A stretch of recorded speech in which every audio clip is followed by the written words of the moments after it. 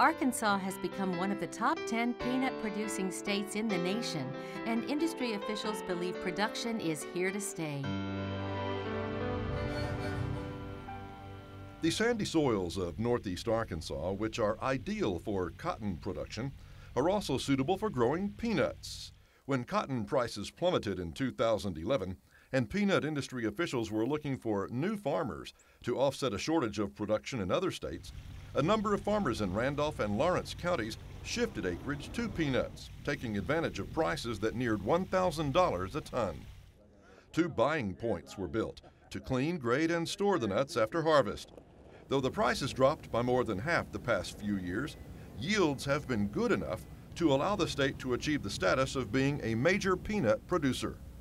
For that, we needed to produce 10,000 tons for a 3-year period, and we did that successfully and have continued to reach that mark and exceed that mark for the past several years. So the production's here to stay. I don't think this is a flash in the pan type of thing. The buying points give the stability, and I think it's going to be around for a while, and it's something that people are taking notice.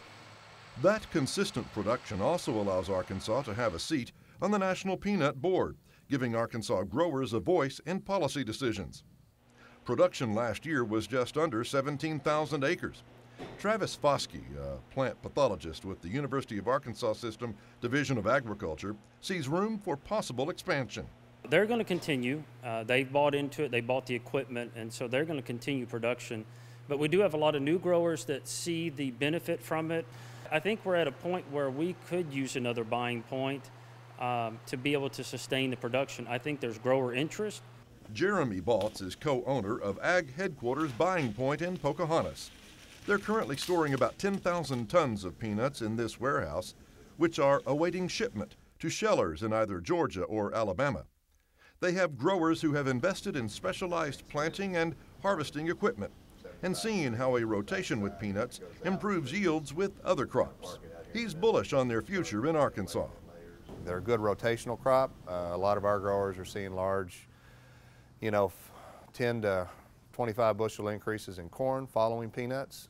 So it's a good rotation there. I think growers are adding some of those economics into their decision.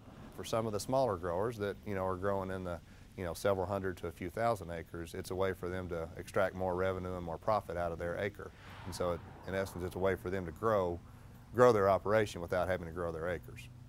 Peanuts are here to stay. I think they're a good crop. They offer us, just another, it is still a niche, but for some growers, it's much more than a niche.